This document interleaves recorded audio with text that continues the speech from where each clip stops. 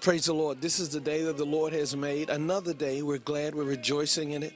I'm giving God praise that He's kept us all week long and allowed us to see another Lord's Day that we come together to worship and magnify His name. Thank you for joining us wherever you are.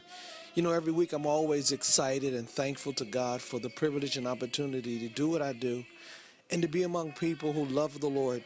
I'm here in our control room where there are faithful, dedicated servants who make it possible for this service to be streamed to you every week. And I'm grateful to God for each of them.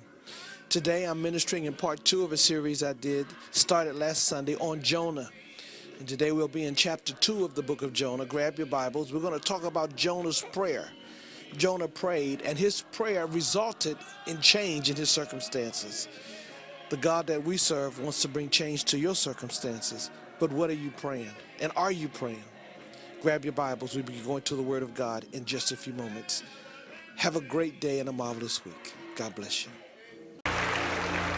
You can be seated. Grab your Bibles and turn it to the book of Jonah.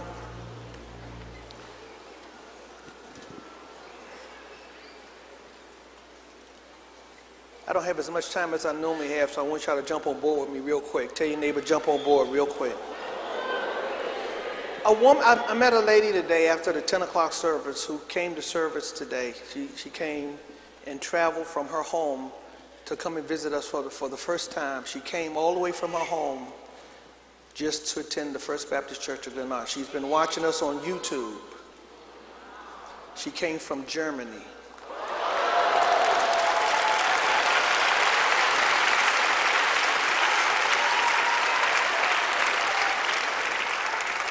That's amazing. That was a real encouragement to me. I told the church in our church business meeting, we average 37,000 people on a weekend who watch our services on a weekend. 37,000 people. I'm honored. Today is part 2 of this series we started last week on Jonah. Last week, part 1 was called The Predicament. Say the predicament. Say the predicament. That was last week, the predicament. We talked about the predicament that Jonah was in. Jonah had been given instructions by God to go down to preach to the people in Nineveh. He instead decided to go to Tarshish. He decided to go in the opposite direction than where God had instructed him. And so he finds himself disobeying God, and he ends up getting aboard a ship. They leave to head toward Tarshish, and they end up in a storm. And in the middle of this storm, the sailors on board this ship recognize that somebody on the ship has made God angry. So they're trying to figure out who it is, and they cast lots, and the scripture says that the lots fell on Jonah. It's determined that Jonah is the problem. These soldiers have done everything in their power to try to stabilize the ship. They threw stuff off overboard. They threw cargo and valuable stuff overboard. But yet, no matter the harder they tried to row the boat and get it safe, the storm got worse. So they cast a lot, and they said, Jonah, it falls on Jonah. They discovered that Jonah is the problem. And Jonah says, yes, I was supposed to do something, and God told me to go to preach, and I didn't go, and so I'm the problem. And so he says to them what a lot of you say to people, throw me overboard. He should have threw his own self overboard. Some of you are in situations in life that you want other people to do to do something that you should be able to do yourself. He knew he was the problem. He should have threw his own self overboard, but he didn't. But he stayed on board the ship and created drama for everybody else. When you disobey God, you not only create drama for you, you create drama for everybody else that's on your ship.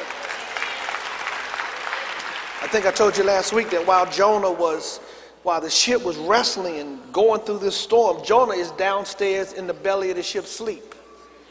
While you trying to fight to pay bills, the person who should be helping you is laid up watching television. I think I told you that last week. Ain't trying to get no job. Y'all ain't got to say nothing. Ain't making no effort. So in time, they decided to throw Jonah overboard. And this is important, the moment they threw Jonah overboard, the storm ceased. Some of you, the moment you get some people out of your life that ain't supposed to be in your life, your drama is going to cease. I know y'all don't like that kind of preaching because y'all like to keep certain kind of people in your life. You want to keep on rolling, but they're creating drama. So Jonah, they throw him overboard, and the thing I love about God, because in verse 17 of chapter 1, they throw, the men threw him overboard, and in chapter 1, verse 17, it said, the Lord had prepared a great fish to swallow Jonah. And Jonah was in the belly of the fish 3 days and 3 nights. I love that because God had already prepared protection for Jonah once he decided to make the right choice. And so he jumped overboard, and God had prepared a fish. Y'all are scared to get people out of your life because you're afraid what's going to happen to them. And I told y'all last week, God's already got their future prepared. You just need to get them out of your life. And so what do you do when you're in the belly of a whale? What do you do when you're in the middle of a problem, when you got drama going on and you're in the middle of it? What do you do? The whole second chapter of Jonah is about him praying. That's what you do. You pray. And praying is an important thing because the enemy does not want you to have a prayer life. The devil does not want you to pray. The last few weeks I've been talking about the importance of prayer, that God is calling us back to a place and a season of prayer, that we got to learn to commune and talk with God and walk with God and lay our burdens with God and talk to God every day. You don't have to start a certain time, end a certain time. You don't have to face a certain way, be in a certain position. Pray. Somebody say pray. Pray while you're walking. Pray while you're working. Pray while you're jogging. Pray while you're driving. Pray. Pray while your boss is cussing you out. Pray while, just pray. Learn how to talk and commune with God all the time. Tell your neighbor, learn how to pray all the time. The devil does not want you to pray. He wants you to feel guilt and shame, and the devil wants you to think of all the things you did wrong and all the things you didn't do right for you not to pray. That's what the devil wants. But God desires a relationship with you where you commune and talk with him on a regular, all the time. The thing I love about God is that he wants us to bring our cares and concerns to him all the time. It doesn't matter where you are, what you've done, how bad you've fallen. It doesn't matter what it is. God desires to converse with you. And here Jonah is, who disobeyed God. He disobeyed God. He went in the opposite direction. As a matter of fact, he was told to go to Tarshish, Nineveh. He went to Tarshish, 2,200 miles difference between the two places. He's going in. It's like him going, he's supposed to be going to New York, but he going to California. I felt something when I said that. Some of y'all, somebody here, supposed to go in one direction, but you went in the opposite direction. And here he is trying to get as far away from God as he can, and God sees where he is and interrupts his journey, and he ends up in the belly of a whale. And what do you do when you're in the belly of a whale and you've disobeyed God? Here's what you do. You pray. Now, if you read chapter 2, I'm in chapter 2, verse 1 says, then Jonah prayed. I think that's funny. Then he prayed. You should have prayed before you got on board the ship and went in another direction.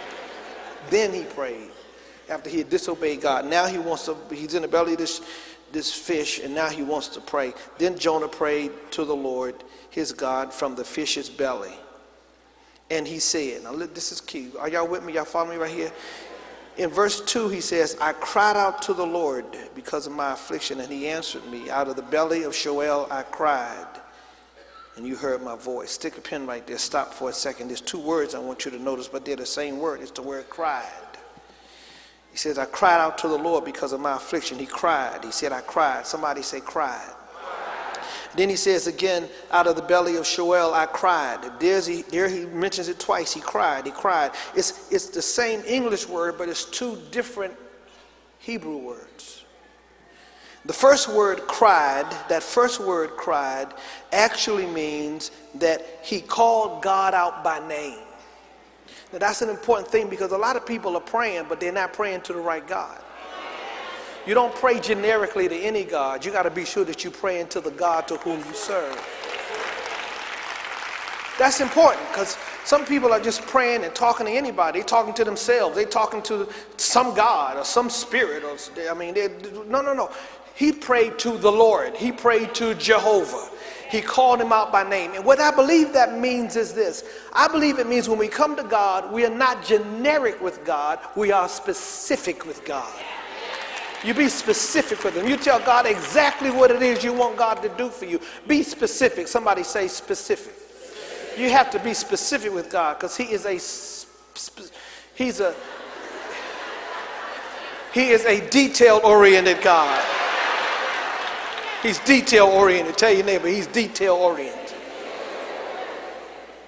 He cried out to God, and that's the first word, cried. It means he talked specifically to the God that we serve, Jehovah.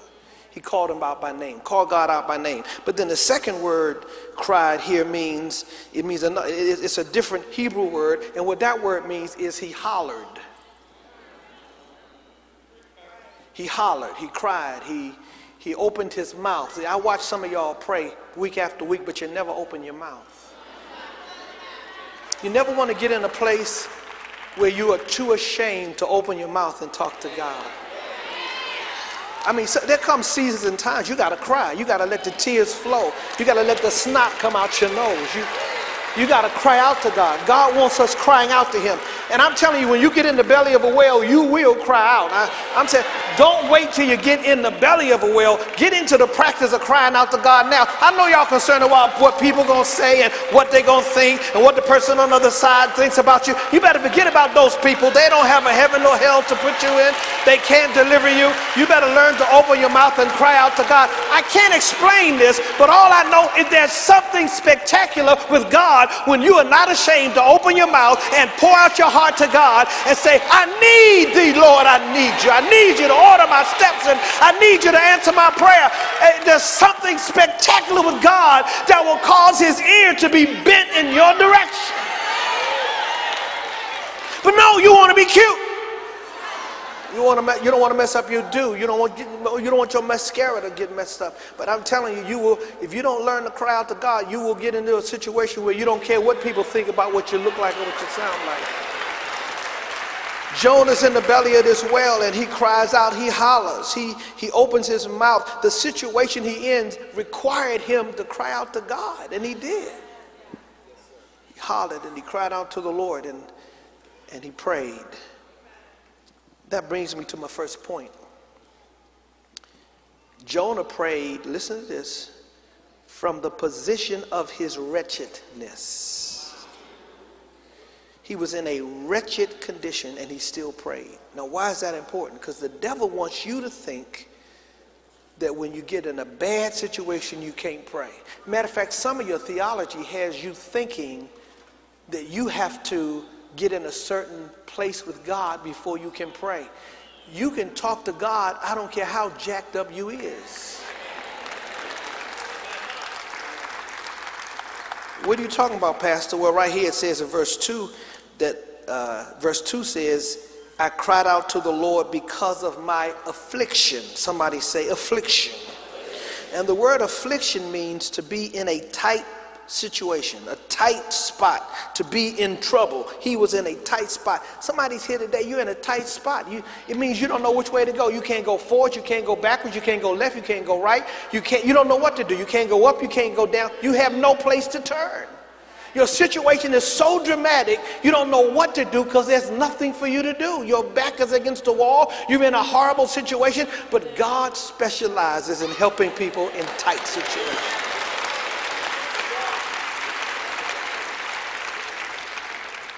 It means to be tight in a tight situation, and it means to be in trouble. You're in a troubled posture.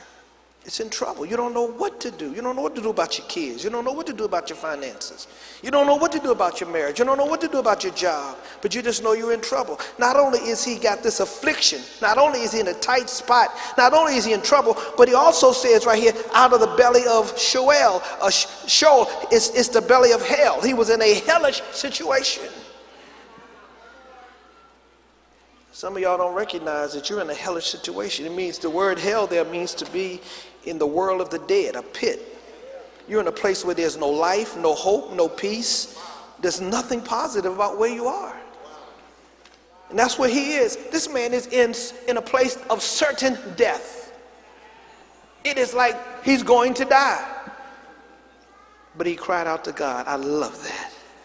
He cried out to God. But here's the deal.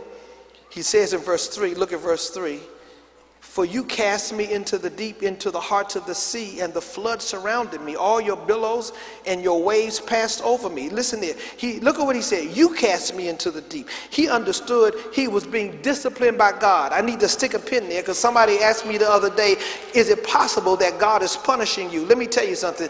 God, sometimes, I know y'all don't like this kind of preaching, but I need to tell you this real quick. Sometimes God will bring drama in your life to get your attention.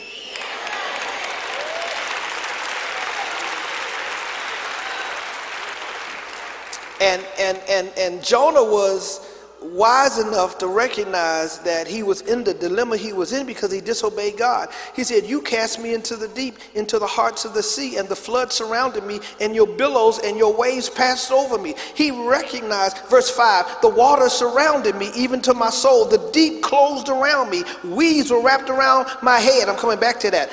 He recognized that he's in a troubled situation. This is trouble. It's drama. It's pain. It's a terrible condition and a bad situation. That's where he is.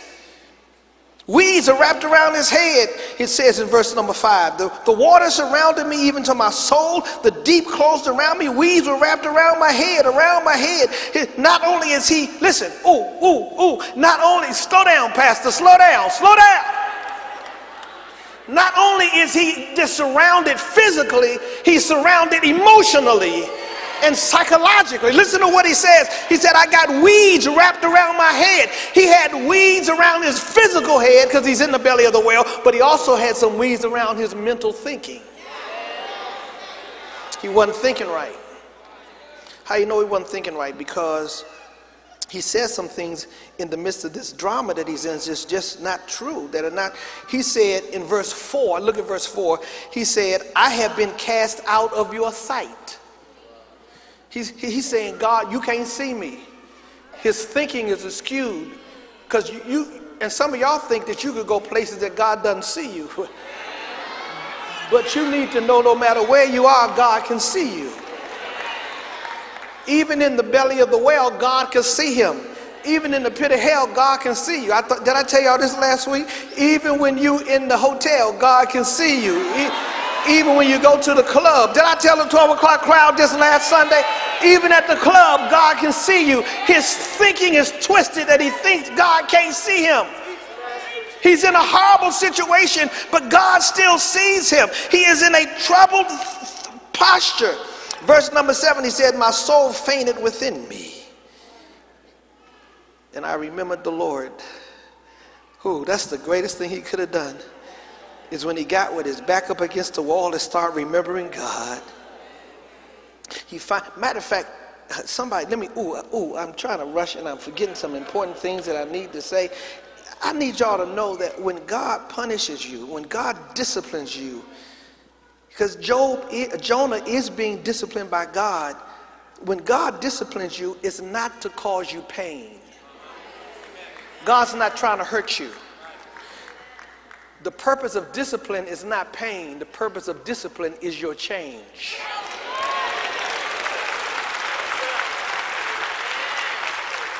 Tweet that. Instagram that. Snapchat that. What's the other one? Instagram that. God's not trying to change. He's not trying to hurt you. He's trying to change you. That's what it's about. And the moment you make up your mind to change, your situation will change. Somebody tell your neighbor, your situation will change. Somebody holler. Tell your neighbor, your situation will change. Y'all didn't say it. I need you to have an attitude with it. Say, your situation will change. He's in a troubled situation, and he's troubled, and he's in a bad place. Verse 8, he says, verse 8, those who regard worthless idols forsake their own mercy. Those who forsake worthless idols, those who regard worthless idols forsake their own mercy. In other words, when you put idols that are worthless before your relationship with God, you forsake the mercy that God gives to you. It is God who woke you up and gave you the activities of your limbs and protected you and guided you. And somehow or another, Jonah comes to the realization that he put his idols in front of God. And some of y'all have put your idols in your career, in your job, in your house, in your car, in your clothes, and you put all that stuff before God. And when you put it before God and obeying God and serving God, you are in essence forsaking the mercy of God. It's God that gave you the ability to have the job to get what you got in the first place. But you forsake that. You have forsaken that. He says you have forsaken. The scripture is crystal clear. Jonah recognizes this and says, when you give worth to worthless things, you forsake the mercy of God. But by the time before we get to verse 9, there's some shift that begins to happen in Jonah's wretchedness, his idea, his prayer. He goes from, he mentions and he begins to do something in the midst of his prayer that I think is important, that I want to encourage all of you to do. Yes, you're in a wretched condition, but point two, Jonah prayed from a posture of worship. What does that mean? Here's what it means. It means while you're praying, intermingle in your request with God the fact that you know that he's worthy to be praised. I believe that worshiping God is a key component to your prayer life. Somebody say worship God. Everybody didn't say it. Maybe I should say everybody should say worship God. Everybody say worship God. Look at what he said in verse number 4. He said, I have been cast out of your sight. That was his deception. Yet I will look again toward your holy temple. I love that. Here's what he's saying. I feel like you don't see me, but yet even though I don't think you see me, I'm still looking forward to the day when I'll get back to the temple. Here's what he's saying.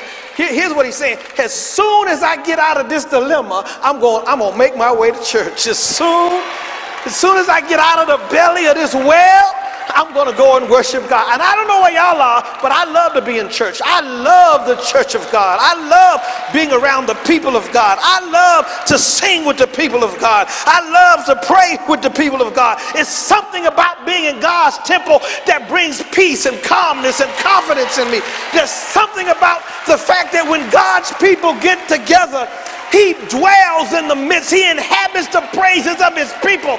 And when we all get together and worship him, anything can happen in here when we all get together.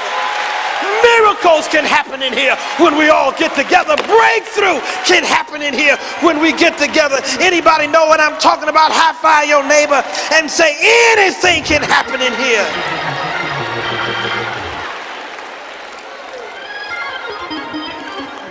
This is the atmosphere for miracles, I think somebody just said. This is the place where I can believe and see God. See, here's why it's important for me to make my way to church. Because when I come to church and I look around, I see that person over there that I saw God heal their marriage. That makes me know my marriage can be healed. And I look over there and I see somebody whose child was strung out on drugs, but they came off drugs. And it inspires me to know that if God did it for them, he can do the same thing for me. When I look over there and I saw that person didn't have enough money to pay their bills, but God somehow bought some money and paid their bills, it makes me know God can pay my bills. Do I have a witness anywhere in the camp? Do I have anybody that knows that there's something about being in the house of God, around the people of God? And Jonah said, I'm looking forward to that day when I'll make it back to your holy temple. He says, I'm going to look again towards your temple. And I'm get there, I'm going to... He not only worships God from that vantage point. Hallelujah. By the way, you know the devil wants to do everything he can to keep you out of church. He wants to frustrate you. He wants to make you get problems with people in church. He wants you to misunderstand something that the pastor said and you get all screwed and mad. So I ain't never going back to that church no more. That's the devil. You know what I want you to know? I don't care where you are in life, always make your way back to the church of God. I don't care how drunk you are, drag your stinking drunk self right on up here in the church. I don't care how high you are, come in here as high as a kite. And we're going going to preach the gospel, and the gospel will sober you up and change you and deliver you and transform you. Make your way here.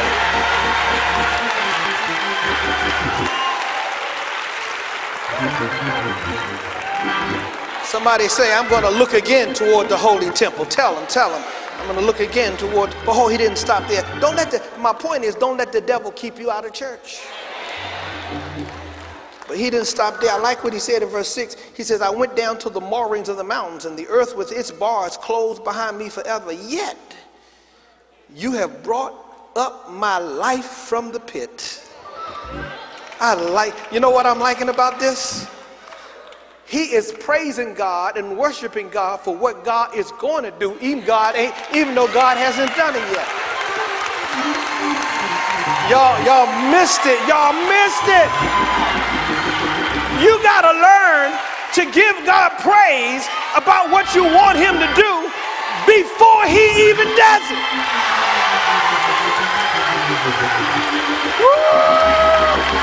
Hey! You got to thank him for the miracle before the miracle gets here. Thank him for the healing before the healing gets there. Thank him for the breakthrough before the breakthrough gets there. Learn to worship God even though it has not even happened yet.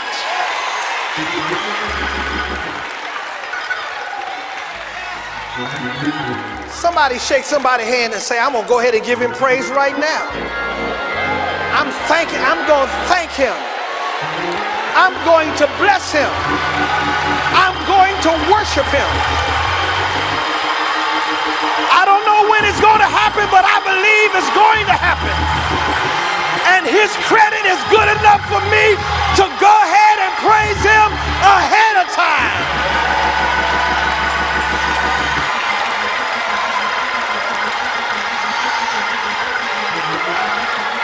Somebody say, yet you did bring me out. Yet you did change me. Yet you did transform. Yet you did it.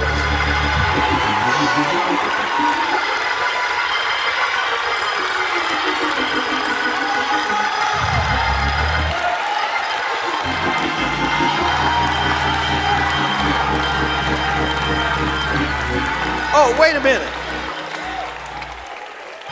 Some of y'all didn't get it. Maybe this will help you. Verse 9 says,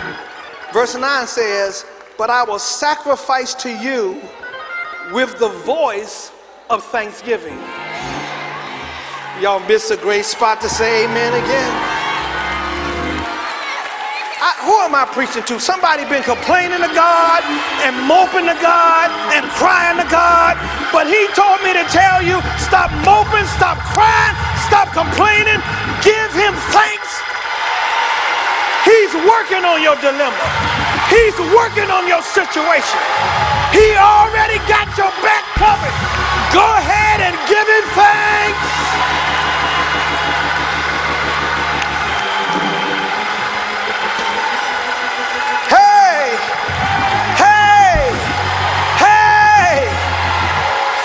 Jesus, I thank you, Jesus.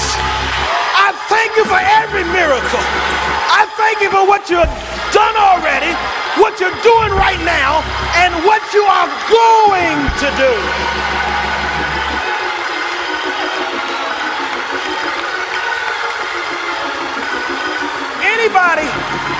Anybody can praise God after the miracle is done. Anybody can shout after the bill gets paid, but can you praise him before it happens?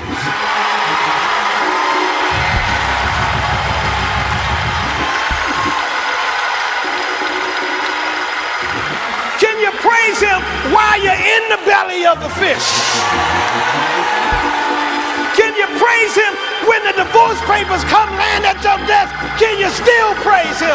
Can you praise him when the doctor said there's nothing else we can do? Can you still give him thanks? Hope God raise up some people in this camp that will not mind praising you and blessing you and giving you thanks.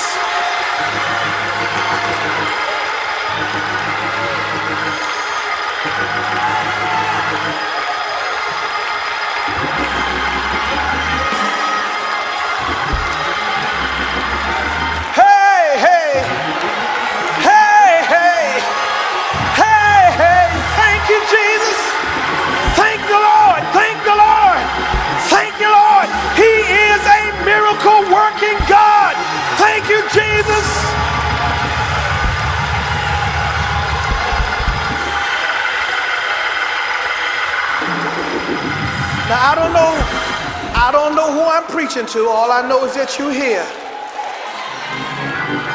Stop complaining. And while you're in the middle of your tears, pull yourself together and say, God, I give you the sacrifice of thanksgiving.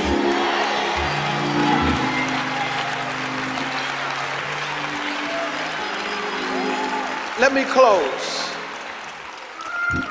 Y'all supposed to say take your time, but that's all right.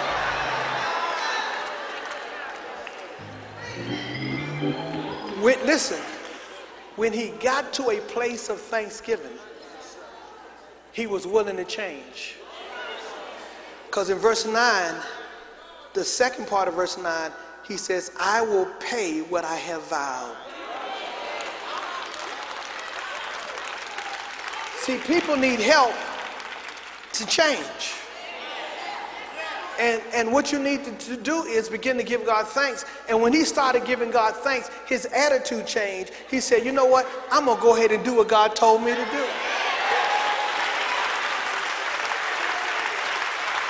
I'm going to go ahead and pay my vows. I'm going to go ahead. Listen to this.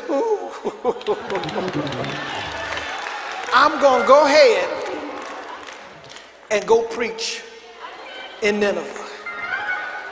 And when he said that, verse 10 says, the Lord spoke to the fish.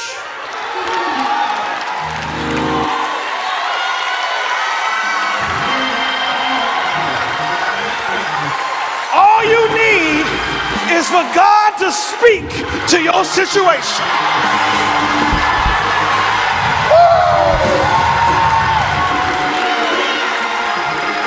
All you need is a word from God.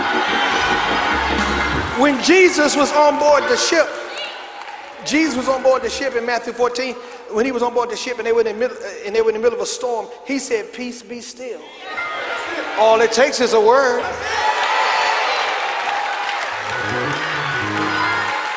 One of the soldiers said, I got a child at home sick. You ain't got to come to my house, but if you just speak the word.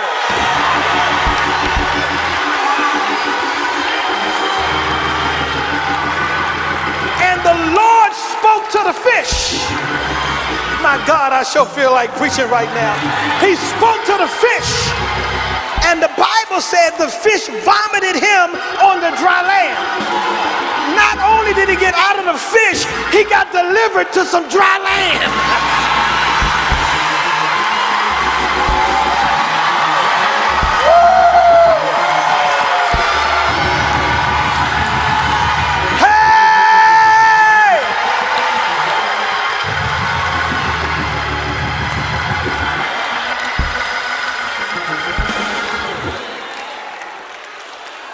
God wants to answer you. All you need him to do is speak. Here are my two boys right here, Joshua and Jimmy. These are my two sons right here. They write plays. So they got a play coming up the end of August at, where's it going to be at? Flowers High School. Y'all try to go to his play. Anyway, Jimmy right here. Jimmy, the one who caused me so much drama.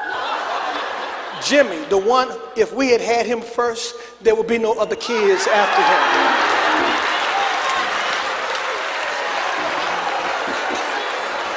Oh yeah, he's the one that created the most drama, the hard and strong-willed, just drama. But Jimmy, that strong-willedness in him has created something. This is a young man who wrote a play.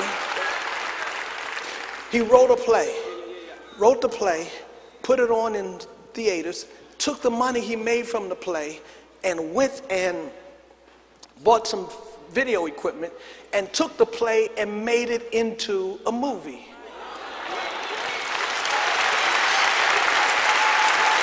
Yeah, him. Then he took the movie and showed it around the different places around the country, different churches. Then he got hired to work for Tyler Perry.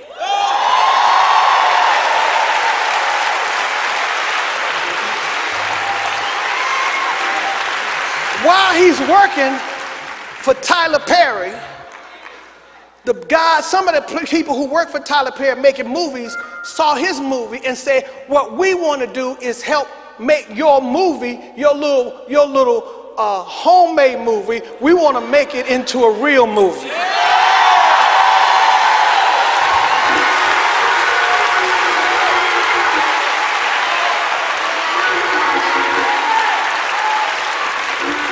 The problem is he has to raise $1 million. I ain't got no $1 million. He ain't got no $1 million. But he got a call a few weeks ago where some people said, we're going to give you the $1 million.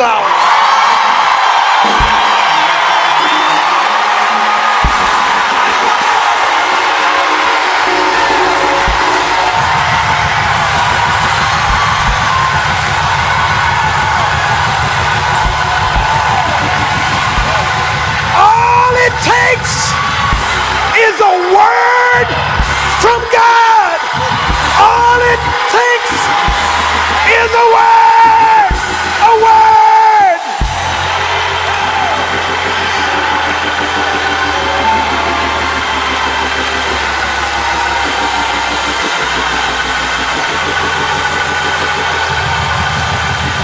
Somebody tell 2 or 3 people, God's still talking, he's still speaking.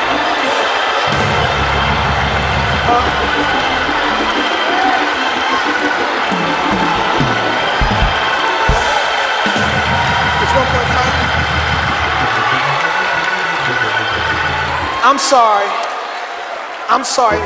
Jimmy just straightened me out. I didn't get it right. They didn't give him $1 million. They gave him 1.5 million. I'm gone.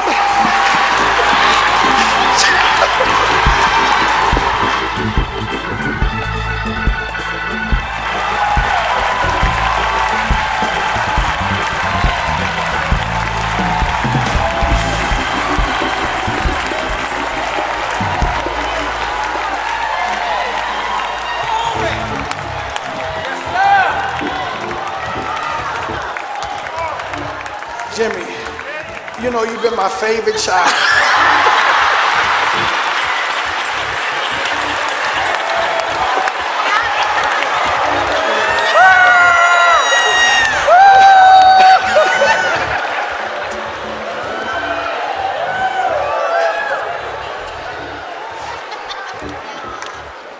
If God could take this hard-headed boy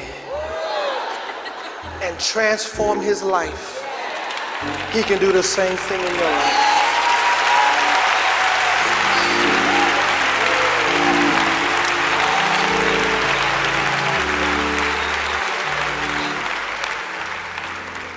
But you gotta be willing to be like Jonah. You gotta be willing to obey God. Some of you are not obeying God. You're disobeying God. Some of you are supposed to be walking with God, but you're not walking with Him. He's called some of you to get saved and give your life, but you keep pushing it off because you have given more regard to worthless things, worthless idols, than the mercy of God. God spared your life because He wants to save you today.